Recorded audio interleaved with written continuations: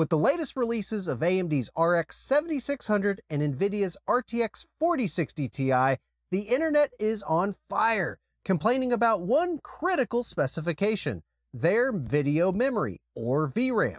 Hardware Unboxed has been the flagship leading the charge, claiming that 8GB on mid-range GPUs is just not good enough, heading into 2023 and beyond. I've been replicating their work on various GPUs and games for nearly 2 months, trying to cover this topic. And guys, I think we've finally fixed the problem. Let's get into it. Hey guys, Turk here. I hope you're having a good one. This VRAM problem, on the surface, seems pretty straightforward. Give my GPU more VRAM. Hardware Unboxed and I have identified that, yep, if you give these games enough VRAM, the problem solves itself. But once you start to dig into those GPUs and the games, that solution is more brute force than what historically appears to be the case. For me, this situation boils down to 2 different scenarios. First, what are the games doing with the VRAM? And more importantly, what has actually changed to fix these fail conditions? Second is, how should we address 8GB GPUs going forward? There are a lot of 8GB cards out on the market, so how should we classify 8GB cards here in the year of our Lord 2023? With the problem stated, talk is cheap and data is money, so let's dive in. 8GB cards have been around for a long time, and even in Hardware Unboxed's latest review data, they perform well enough in their target resolutions. At 1080p, nearly all modern 8GB cards can average 60 FPS in their gaming suite across 3 generations of NVIDIA and 2 generations of AMD. 1440p begins to struggle a bit, with only the higher-end cards from the RTX 3000 series, and AMD's 6650 XT gets incredibly close. Digging deeper into their data, let's look at the 6600 XT. In my console killer build guide, I considered this card to be extremely close to the PlayStation 5 in terms of performance, and I think this card specifically showcases the VRAM hysteria well. In those 15 games, the 6600 XT hits above the 60 FPS threshold at 1440p, in Fortnite, Resident Evil 4, Call of Duty, Hitman 3, Watch Dogs Legion, Forza Horizon 5, and Spider-Man Remastered. Unfortunately, the newest games on their test suite all appear to fall behind, notably The Last of Us, F1 22, Hogwarts Legacy, Cyberpunk 2077, Plague Tale Requiem, and Halo Infinite. Later in Hardware Unboxed's video, they even showcase the game's performance issues. So let's load up my 6600 XT and recreate their results. I can recreate identical performance segmentation across the games I own, which is a good baseline for what Hardware Unboxed has shown. Remember that my performance numbers won't match them exactly, but we're in a similar test condition for our discussions today.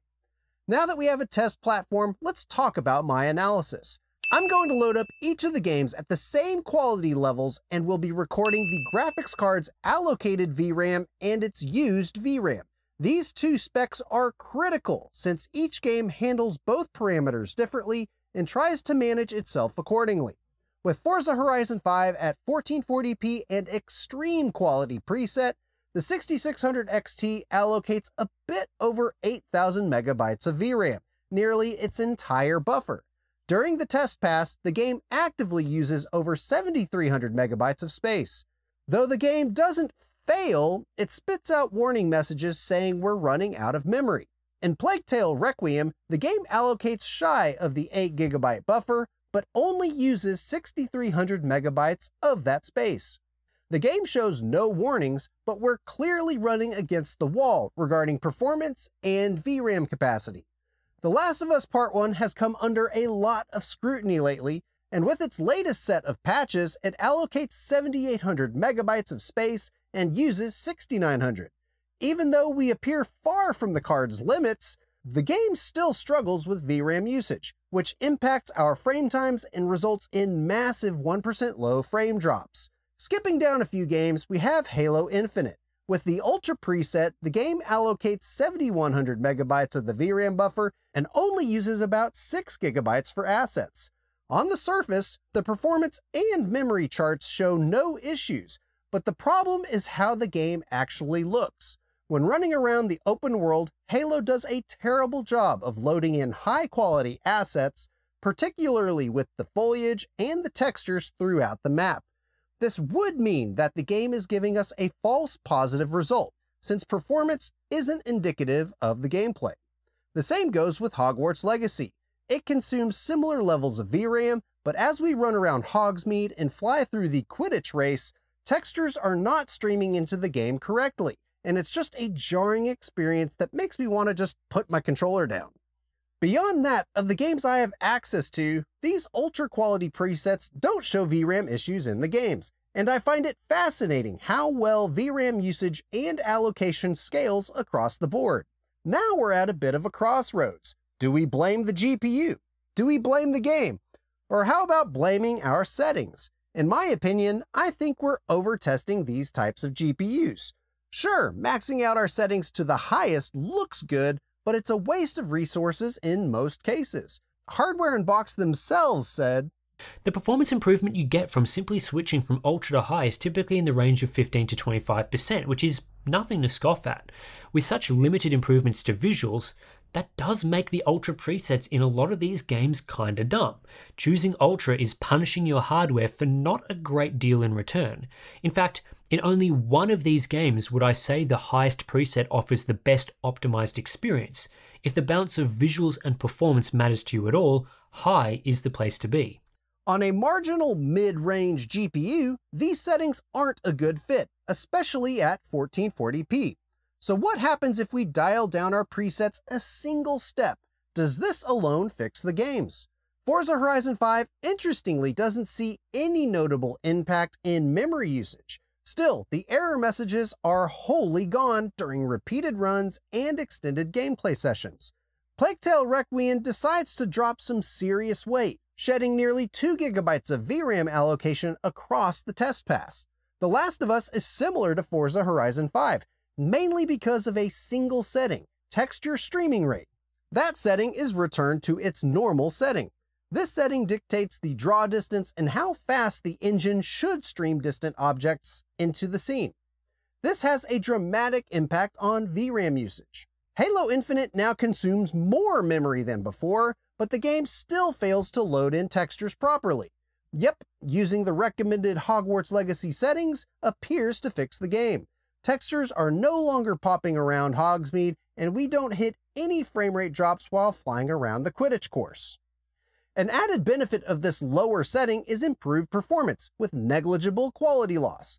Last of Us sees a 39% improvement in performance and drastically better 1% lows. Hogwarts Legacy improves by 20%. Halo Infinite doesn't see a performance improvement, but visual quality actually improves with reduced texture quality down to medium.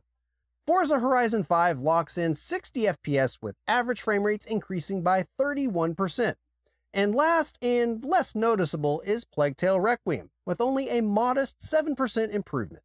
Granted, these improvements aren't indicative for every game and every 8GB card, but it at least showcases the modest improvements possible with a slight dip in settings. Now, I know a lot of y'all are saying that changing settings is a bit of cope, so let's blame the game. To be honest with you guys, all the data you've seen to this point was collected over a month ago. As I collected B-roll for my first version of this video, I ran all these games again, and many of them just work. So I've recollected all of the data to this point, and I'm pleased to say that 3 of the games are fixed, and a 4th is now wholly playable. Forza Horizon 5 actually consumes more VRAM while running the benchmark loop, but I only see the warning messages pop up about 20% of the time, or 1 in 5 test passes. Still completely playable despite actually using more VRAM than before. Plague Tale Requiem received an update at the beginning of June, and at ultra settings, the game shaves off 600 megabytes from its VRAM allocation. The Last of Us Part 1 sees a drastic improvement in VRAM allocation, shaving about half a gigabyte from the buffer. Hogwarts Legacy sees the most significant improvement in playability, where they fixed a VRAM memory leak, and now no blatantly obvious texture pop-in occurs while running around Hogsmeade. I didn't collect data here, but the Callisto protocol at 1440p and Ultra settings was previously completely broken. The game would fail to clean up its memory as the player travels to new sections of the map. When you hit this fail condition, the game will never fix itself. Now with their latest update, the game correctly loads in textures, and if we do fill our buffer, it manages to recover itself. However, Halo Infinite is still busted when it comes to memory management. Foliage textures are still busted, so moving down to the medium texture quality setting actually streams assets incorrectly. Given the drastic improvement in functionality, the game quality is likely the culprit in our recent 8GB VRAM hysteria. But that isn't the complete story. Now that we've pinpointed the problem, identified some of the symptoms of the failures, and more or less found the smoking gun to the hysteria, it's time to address the elephant in the room. What do we do with 8GB GPUs? I've addressed this several times on the channel, and right now we're seeing a market shift in performance and quality that is disrupting PC gaming's perception of mid-range. With the 9th generation of consoles, these mainstream machines have at least 10GB of VRAM available for their GPUs, which rightly has 8GB GPU owners worried. And to make matters worse, even the least powerful console, the Series S, has 8 gigs of VRAM and already has problem running some of the recent PC ports. Historically, many mid-range GPUs have come equipped with 8 gigs of VRAM, but we can't use that as a standard anymore. To me, I think this latest generation of consoles is considered mid-range. As such, mid-range GPUs need to be able to play their console settings with no compromises. That means 1440p at optimized settings at 60 FPS is required to be deemed a mid-range GPU. To do that, you've got to have at least 10GB of VRAM for an unoptimized game. The data we've shown today proves just that. Ultra settings typically are above console quality settings, but they showcase the limitations of an 8GB card, especially at 1440p. If the game is optimized though, 8 gigs can handle 1440p in most cases. But if the game requires patches to fix these types of issues, you need at least 10GB. As for mainstream, 1080p at high settings with up to 120 FPS is the sweet spot, and most of the cards can achieve that according to Hardware Unboxed's latest data. If you want to pick up a high-end GPU, you're looking at 4K at 60 FPS and console settings, which I think requires at least 16 gigs of VRAM. 12GB GPUs are debatable for this designation, but it is better for consumers, the developers, and GPU manufacturers to stick to this designation on 16GB cards. With these new definitions, cards like the 3060 Ti, 3070, 3070 Ti, 4060 Ti, and 7600, they just don't meet the mid-range classification. As much as it hurts me to say it, realistically, they behave more like a mainstream card. In 2020, the 8GB limit wasn't much of an issue, but 3 years later, you have to choose to either dial back settings or upgrade your card. We've proven in this video that dialing back settings is entirely viable, but adjusting settings is something a mainstream user would have to do to play the latest games coming out on the 9th gen consoles. Plain and simple. Times are changing in the PC gaming space, and it's unfortunate that 8GB GPUs are the primary victim of the extreme backlash from the community. Now, don't get me wrong, I'm not defending AMD or Nvidia here with their current releases. I still wholeheartedly agree with Hardware Unboxed. The 7600 is almost good enough to play console quality settings, but it just doesn't have the gusto to get it there. And in a sea of other 8GB cards, its current selling point at $270 US makes it a non-starter, especially considering that same type of performance is on the secondhand market for about $100 less. The 4060 Ti is also just too expensive and performs nearly the same as the 3060 Ti. On top of that, you can pick up a 6700 XT for cheaper and get arguably the same level of performance with 12 gigabytes of VRAM. And $100 for an additional 8 gigs of VRAM? At that point, just go pick up an RX 6800 or a 4070. At the end of the day, playing modern titles on 8 gigabytes requires a bit of compromise to get there.